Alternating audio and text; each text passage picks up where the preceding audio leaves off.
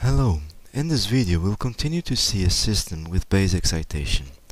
We've seen before what this curve here, the transmissibility of displacement, looks like when we vary the frequency ratio R.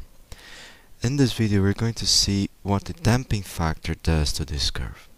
So I'm going to take this script that we had in the previous video and add a variation here of the damping coefficient as well. So that's what I have here on this new script. I'm going to change this damping coefficient from a value of 10 to 100 in increments of 10. So we're going to have 10 different curves here for these different damping coefficients. And we're going to do that in the same range of excitation frequencies. So we're going to use that structure we've seen before. We're going to use a for loop here, and as we change the damping, I need to update the damping factor and calculate again the transmissibility curve. And I'm going to plot all these curves one on top of the other. So take a moment now if you want to pause the video to have this script copied into your octave. So I'm going to go ahead and run this script to see what this curve looks like, and here it is.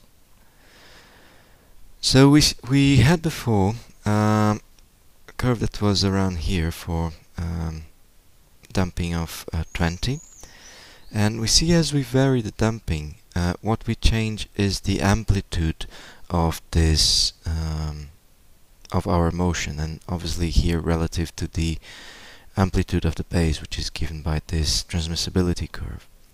So for lower damping, our transmissibility will be higher, and that means that our peak here around frequency ratio of 1, our resonance peak, will be higher for lower damping and lower for higher damping. It's interesting to note here that even for the overdamped cases, the transmissibility is higher here before the higher frequencies.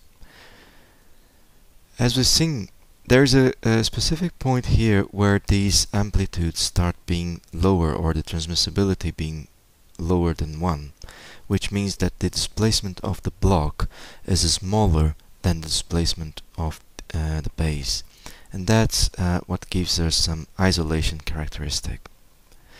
And it's interesting to note that all the curves, regardless of the damping coefficient or the damping factor, they cross this same point here. So independent of the damping, all the curves will have transmissibility less than 1 for frequency ratio greater than this value here. And we can see that this value, we can see from this equation here, that this value is exactly square root of 2. So I can show that by plotting a point right on square root of 2. Something like this. And we've seen that the transmissibility at square root of 2 is exactly 1.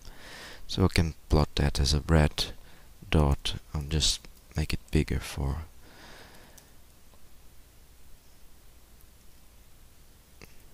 just so we can see it better on the screen.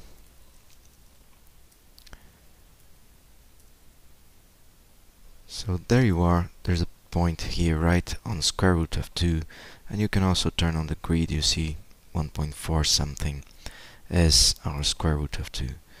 So it's interesting that regardless of the damping, we will have transmissibility higher than 1 for frequency ratio less than square root of 2, and transmissibility will be less than 1 for the frequency ratio greater than square root of 2.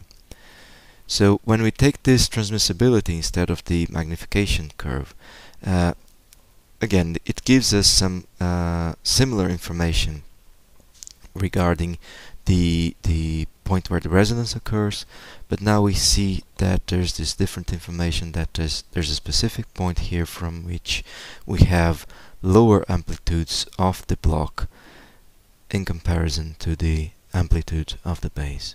That's very interesting to know if you want to have an isolation of this amplitude of vibration on your system.